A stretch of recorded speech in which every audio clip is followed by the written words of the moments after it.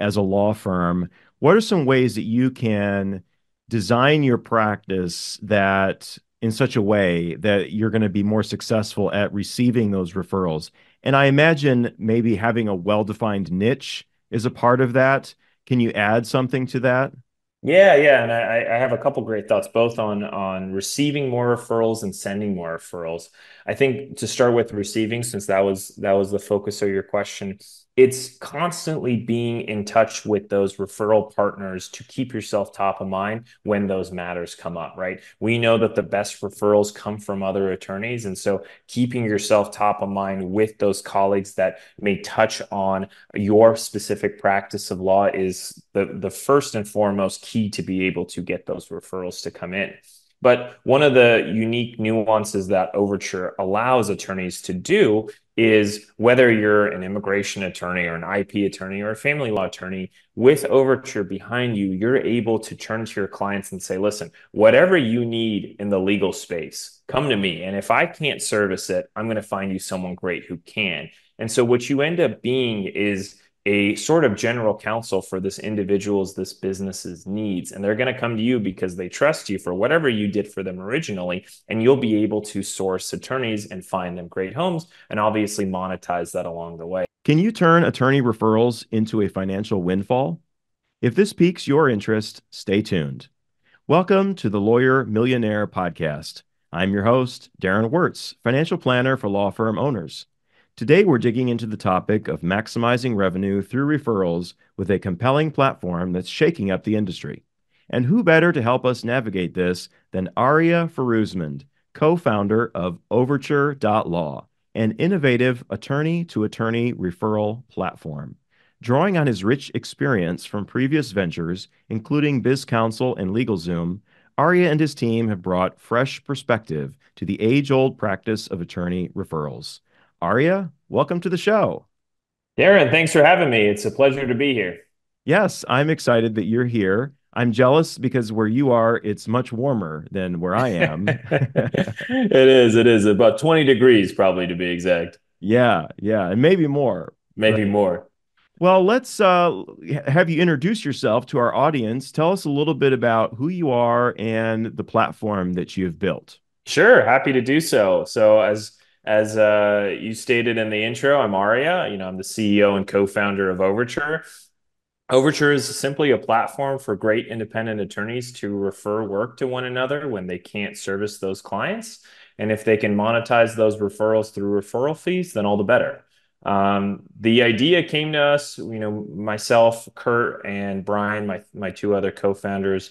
We've been working together in legal tech for the last 7 years, but we've built a law firm during that time. Funny enough, I can't believe it myself sometimes. But now that we have 14 attorneys there working and servicing these small business clients, we just frankly kept hearing over and over, I need a referral for this in this other state. I need an attorney who does this in Wyoming.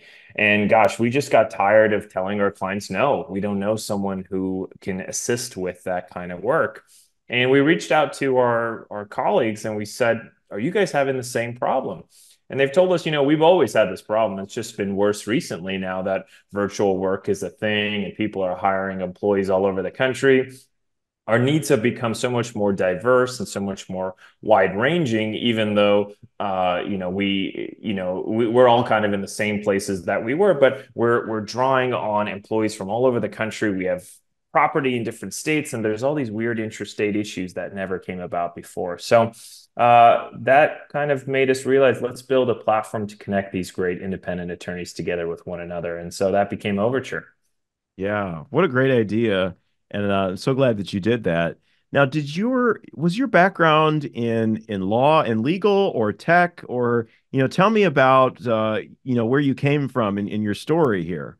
Yeah, no, I'm an attorney trained at UCLA with Kurt and Brian. Funny enough, all three of us went to UCLA Law, and after that, I practiced for a few years in insurance bad faith, and really started to see the nuances of referral fees that became the basis of Overture and what we built today. But that world was very unique because people just didn't know that there were certain attorneys that specialize in insurance bad faith and that they handle those matters on contingency. So funny funny enough, that was actually the original idea that me, Kurt, and Brian started to get together on, is helping these folks who don't know who the right contingency fee lawyer is, assisting them in making that connection and generating a referral fee in the process. So that was our original foray into legal and eventually legal tech. And so over the years, we've built platforms to help small businesses, growing businesses, individuals, and have come full circle now in assisting those attorneys when we realize the biggest problem is no one is assisting those great independent solo and small firms work with one another. There's tons of businesses helping clients find attorneys. That's been done very well, and it will continue to be done well. But no one's focused on helping those solo small firms, which really are these attorneys are the lifeblood of the legal industry. Most individuals, most businesses deal with these folks to access the law. They're not dealing with the giant firms of the world. And so if we can empower those solo small firm attorneys to be able to always tell their client, I don't do that in that state, but I'm confident I'm going to be able to find you someone great who can. That's a huge, huge tool in your tool belt to be able to pull out when needed. Yeah, absolutely. You saw a need in the legal world and went for it. What was it like first starting this program, and how did it first sort of begin? Was it sort of an informal thing that then turned into more of an actual platform? Tell us about that journey. Yeah, I mean, because we personally saw the problem so clearly, right? We actually went all the way in and invested about a year's worth of time in the tech that would become the basis of Overture. We knew that this problem was there because we felt it ourselves. We could test it ourselves with our own friends and family as well. Mm. And so after building the tech that allows you to post referrals, respond to referrals, messaging in there, e-sign for the correct disclosures to be introduced to the client, billing and automating referral fee and direct depositing of referral fees. We built all that before we brought one member on.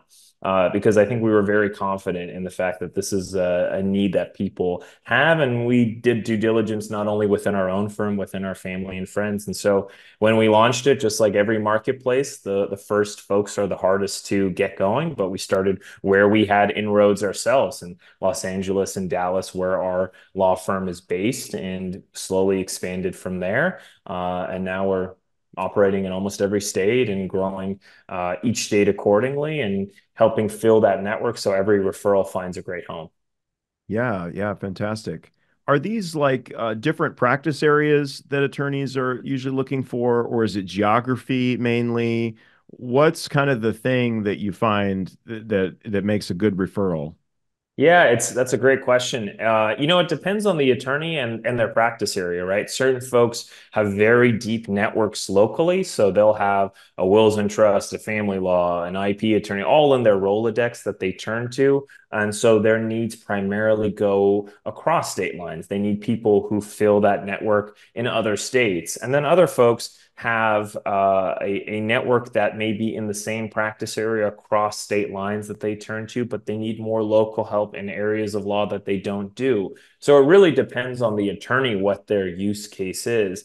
You see a very even mix of folks who are looking for help out of state and other areas of law, even in state, but just areas of law that they don't practice in. And that's been very interesting to see. Even backing up for a minute, we started this as business attorneys thinking that was the world that is underserved, right? Business attorneys are the ones who, don't know how to share in referral fees. Let's open up that sophistication to them and their practices. But we realized this is needed not just for business attorneys, but for wills and trust attorneys and family law attorneys and IP attorneys and criminal attorneys, and all different attorneys need something to be able to turn to when they need each other so that they can service their clients more fully. And that was a realization that, frankly, I didn't realize until we started. And we realized, wow, that this need is larger than even we expected. Yeah, yeah, definitely. So your platform makes it easier for that referral process to happen. Are attorneys, not doing the referrals? Do they have these referral opportunities and they're just not doing them because they don't really know how to structure it? Or what are the kind of the hurdles that you've seen that get in the way of really having a successful referral network?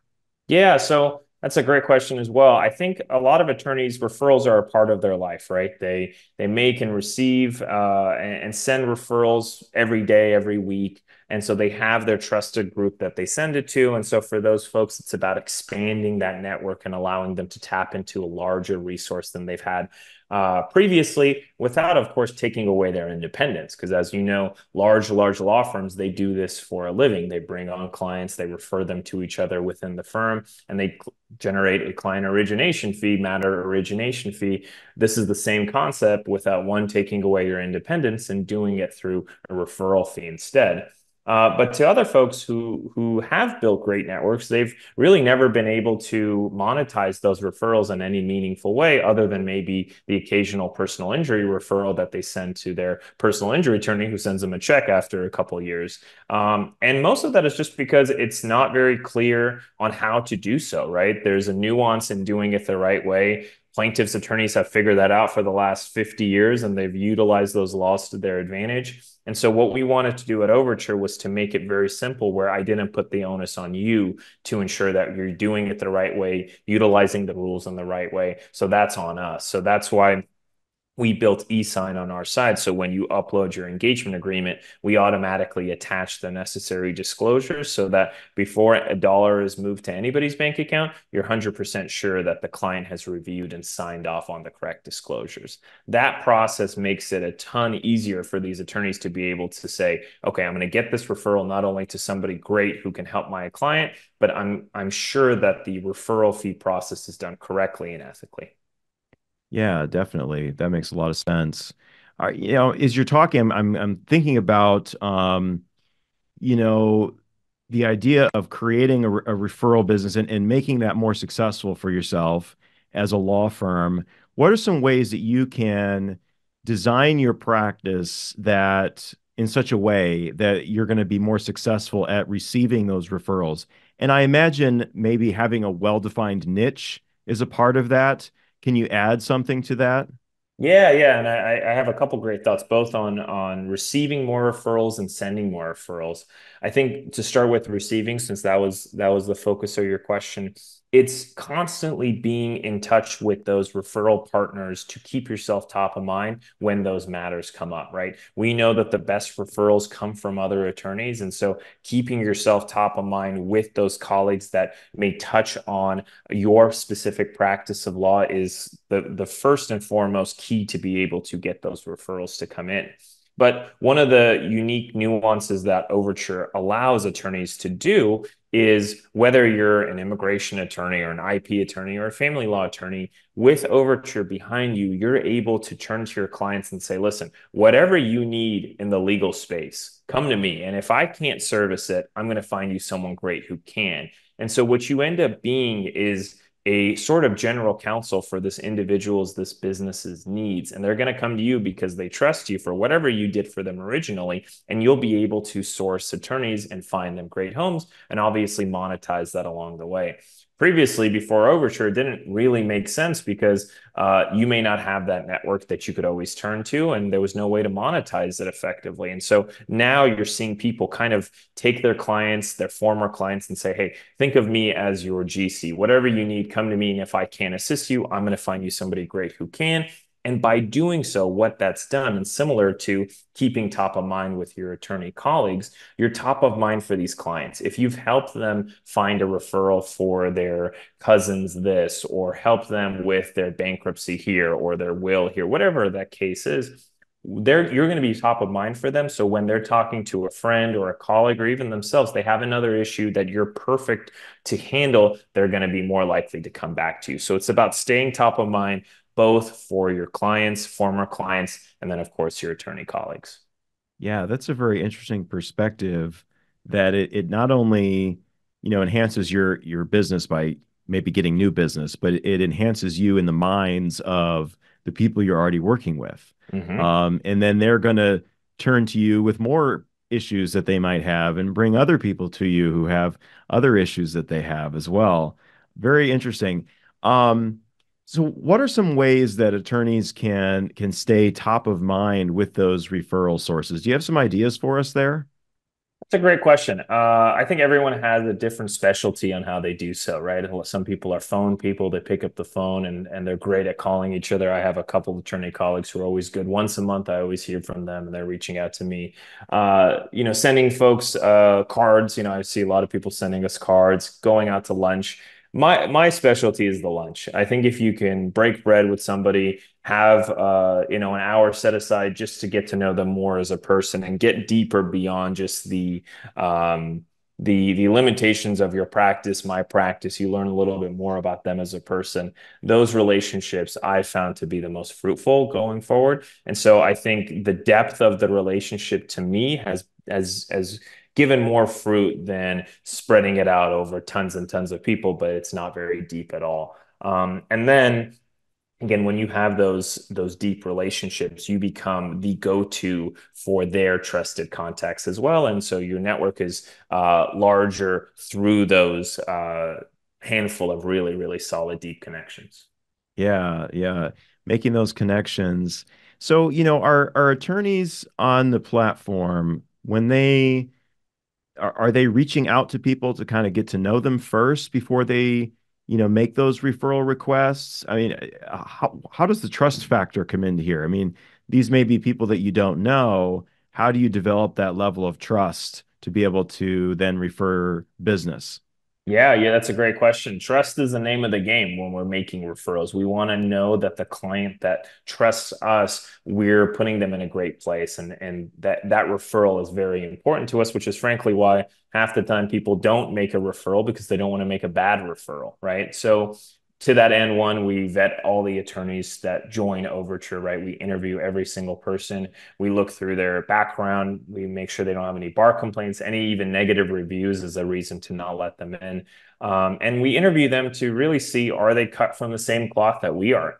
At that point, it's about the customer facing skills from dealing with hundreds of clients at our law firm, thousands of clients over at Biz Counsel. We've realized the difference between a good and bad attorney in the eyes of the client are a lot of the soft skills that attorneys take for granted. We kind of forget sometimes that we're in the business of client service, and that's the first and foremost thing that these clients know.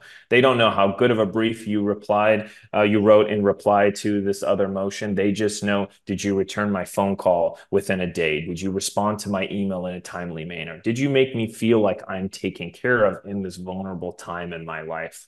So that's what we focus on in that interview, is trying to find folks who match those skill sets. And if during that interview we get the sense that you talk about clients like a necessary evil, then this isn't a good fit for us in Overture, right? There's no cost to join, but we want to fill it with people that we're proud to work with.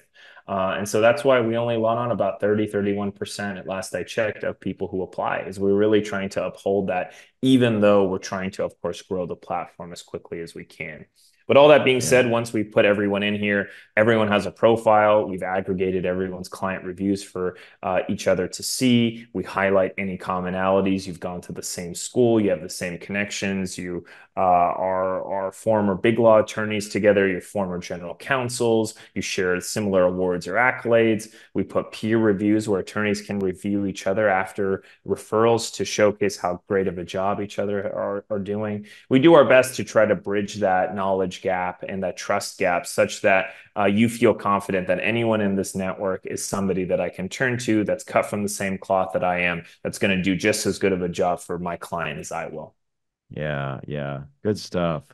You know, attorneys are making these referrals and I see this so often when I'm talking with people. I'm so glad that this is a platform that you're creating because I'll talk with people and they'll be like, I'm looking for somebody who does this in such and such a geography and to have a platform that you can go to and you can find those people would be, really, really fantastic. Yep. Um, Yep. Please as go ahead. people, yeah, as people are using your platform, I'm curious, what's been their experience? Have you talked with people as they're using it? Has it enhanced their business? Are people finding that they're actually able to generate more revenue this way?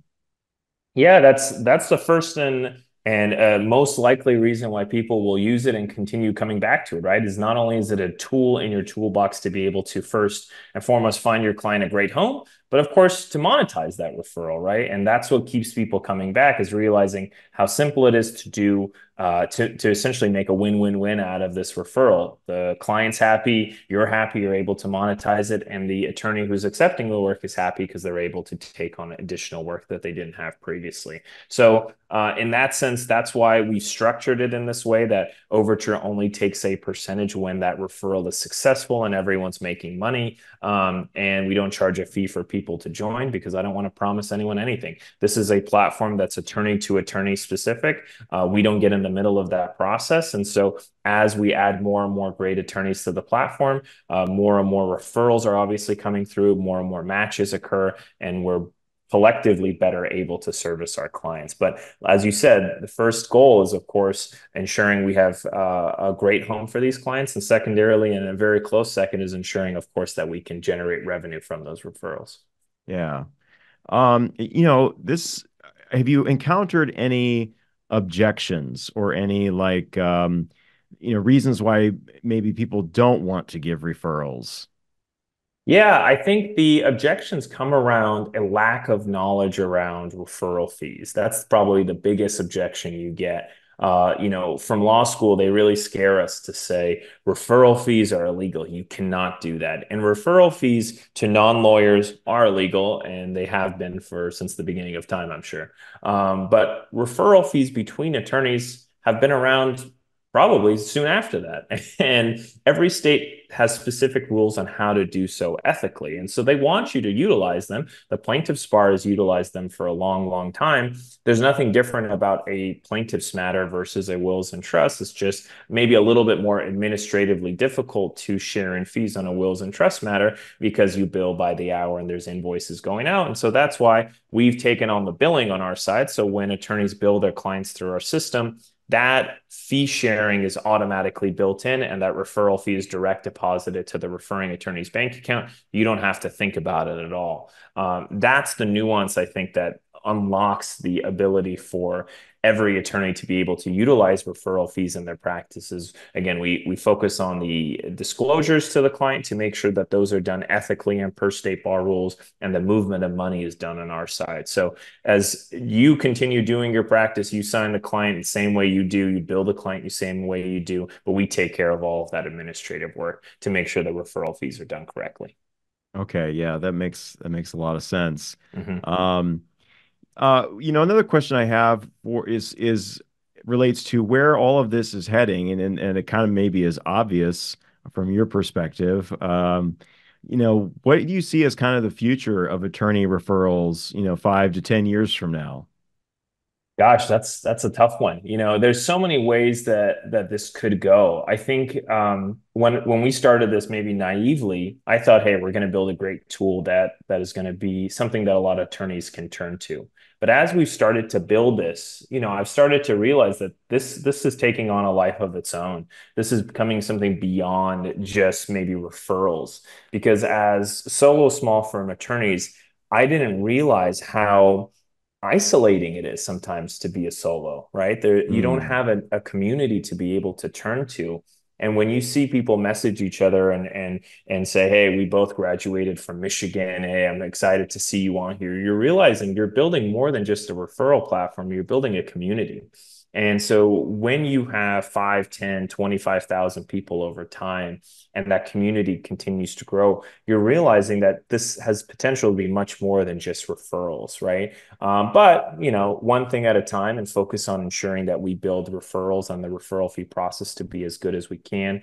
But there's an obvious need for solo and small firms to be able to turn to each other for advice, for encouragement, for referrals, to be able to tap into a larger community when they need it. But the key is, you can't take away their independence. You have to let them continue to do things the way that they want to do. And that's why they left their bigger firms and started their own firms, is because they wanted to work for themselves. But they still need that backing and those resources of a larger network when they need it. yeah. So this could be so much more than just, referrals. This could be community building. It could be collaboration on Yep. all kinds of new levels. Yeah, there's a lot of ways to take it. I think the cool part about this is I tell people at the end of every call, whenever I have a chance to talk to new members, this isn't something we're building and saying this is our way, use it. We're saying this is a collection of people who are all telling us this is what we want, this is what would make us more effective. And then we build solutions for those. My law firm is a member, my attorneys at my firm are members. And so we've built this tool for us and for people that we like and trust. And so as people jump on the platform, I tell them all the same thing. If you see something that would make this a better utility for you and your practice, let us know. We'd be happy to build it accordingly. Yeah, yeah.